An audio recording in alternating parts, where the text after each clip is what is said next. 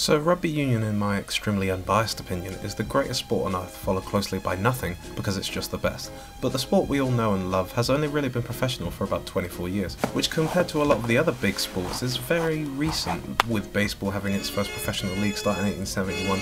American football, a sport evolved from rugby, going pro in the early 1890s, along with basketball and normal football just a couple years before that. And that seemed to be an era where the possibility of a career in professional sport became an actual reality. But for the very keen-eyed and eared ones of you, the 1800s is a little further in the past than 1995. So where was good old ruggers when most of the world had the eureka moment about making money in sport? Well, that's what I'm here to explain. So let's put our red gilets on, get into our DeLoreans, and talk about how rugby turned professional. So in a previous video of mine I discussed the split of rugby union and rugby league, which I hear is an excellent piece of art. Anyway, the main crux of why the two sports split was around the issue of professionalism, where in the early years of the sport, teams who played in the north felt marginalised and ignored by the RFU, as their desire to pay players for the time they had to take off work to play rugby had fallen on deaf ears. These were called broken time payments. The reason that the RFU didn't want this to happen is that it went against the amateur spirit of the game to pay players. They should be doing this for fun, as they of course made money from the ticket sales from the game. So as you imagine, the excuse was a load of jive, and the northern teams just chose to ignore the RFU and pay its players anyway, which outraged the union, and fines were threatened, words were exchanged, and everyone altogether was a little upset.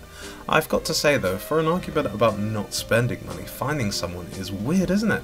Like, who does that money go to?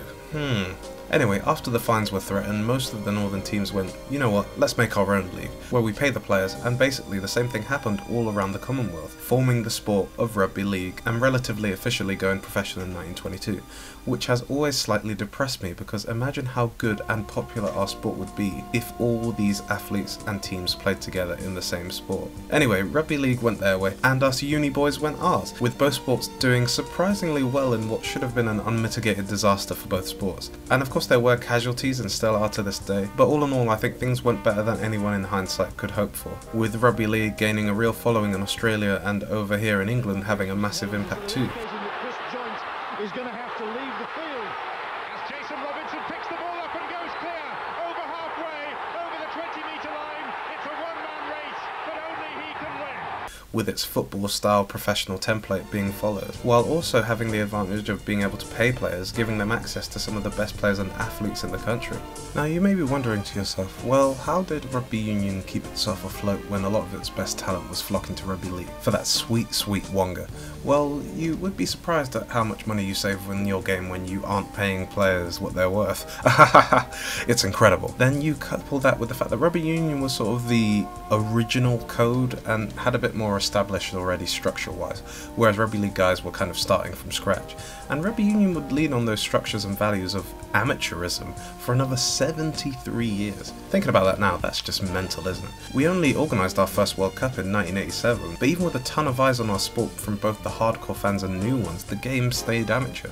But the pressure was building, especially in the southern hemisphere, with players, benefactors and owners all seeing the massive growth of the game and the progress and financial benefits rugby league was gaining. This increased again when the next World Cup in 1991 happened, with Australia winning and England losing to them in the final. The Wallabies players feeling quite rightly that as world champions of the sport around a similar level of popularity worldwide as rugby league, they should be entitled to be paid for playing, as well as the worldwide brand of the All Blacks picking up even more of a following than before. And it seemed to be more of a matter of when than if the game was going to go professional down south. Over here, progress was slightly slower. There seemed to be a lot less player power going on in England, although players were disgruntled about their lack of financial payment for putting their blood, sweat and tears into playing for their country. They weren't really as outspoken as our southern hemisphere counterparts, because, you know, politics and that.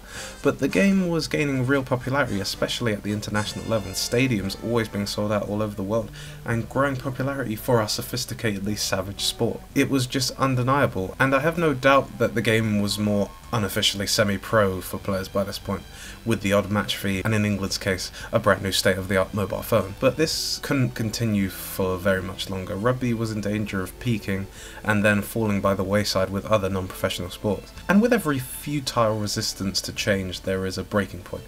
and the breaking point for amateurism in rugby union wore the number 11 shirt, and his name was Jonah Lomu. Now, the 6'5" standing, sub-11 second 100 metre running All Black legend Jonah Lomu was making a name for himself in the 7th circuit, throwing the odd Fijian into the second row, and the hype train was well and truly rolling.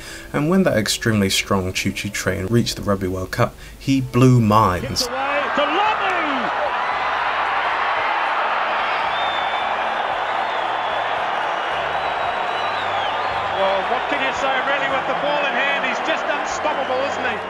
No one had been as strong and fast in rugby history, and people didn't know how to deal with him. I've spoken in other videos about the need for superstars to make sports take off in the eyes of the mainstream, and Jonah Lomu was perfect in every way, and to this day is the only real true superstar to come out of our game.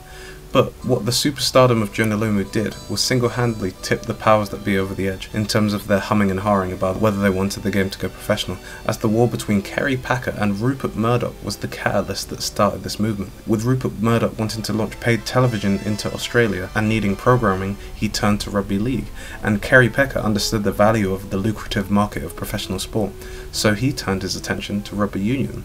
So then Rupert Murdoch signed up the rugby unions of South Africa, New Zealand and Australia, which would later form the Tri-Nations and Super Rugby, but in a counter move, Packer signed up around 550 of the players within those unions on big money contracts, so things were getting a little tense between the unions and the players. And so the rest of the rugby unions around the world saw this and collectively thought, if we don't secure our players, then they'll be gone before we know it. Rugby unions always had threats of players moving on to play rugby league professionally, but with takeovers on this scale happening and all this uncertainty, chances couldn't be taken, and that's how professionalism spread around the world. It's amazing the role Australian rugby has had in how the rugby world has been shaped, and now rugby over their struggles for relevance. It's a shame.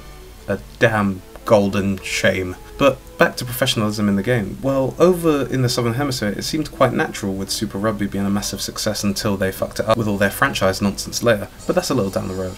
But over here, things were a bit more messy. First off, it basically almost killed rugby league in Wales, as the one thing that it had going for it was that it was pro, and once that was gone, Scott Gibbs and all these other players suddenly returned. As well as in England, suddenly the Premiership became this massive shifting Rubik's Cube, when suddenly teams who weren't relevant were suddenly the places to be, which saw clubs like Wasps ransacked for players, and all moving up to the new powerhouse of rugby at the time, which was Newcastle Falcons. And of course professional rugby had its teething problems, like image rights of players, which actually had the England rugby team go on strike in 2000 to try and reach a settlement for not being paid for all the RFU promotions and sponsorships they were all the faces of. Oh, RFU, you precious cinnamon buns of love, never change. Actually, you know what, do, because I'm sick of your crap.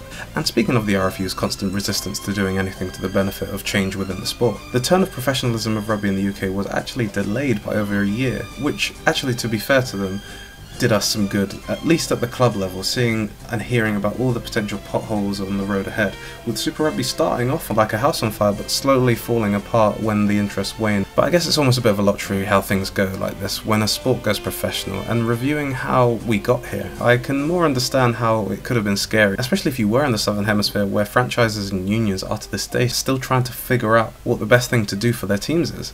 And I guess the lack of organisation around World Rugby and the uncertainty that our game's professional foundations were built on do lead to problems despite our sport's growing popularity.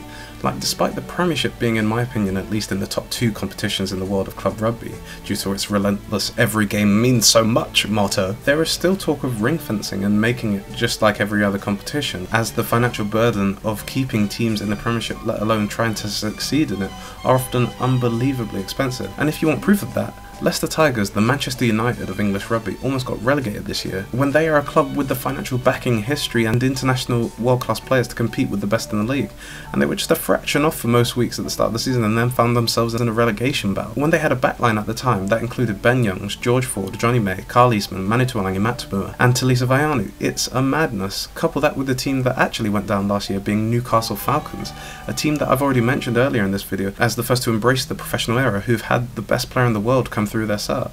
Which brings me on to my closing thoughts. The history of rugby union being lost was the worry for a lot of people, as well as not wanting the added pressure of finances in a game that was just supposed to be for fun. But I think the game going professional needed to happen and has gone relatively better than anyone could have hoped for. And I hope the stability that the people behind the scenes need can be found in the next few years, without sacrificing the drama needed for compelling content on the field. And I hope finding that beautiful midway point isn't just a pipe dream of mine.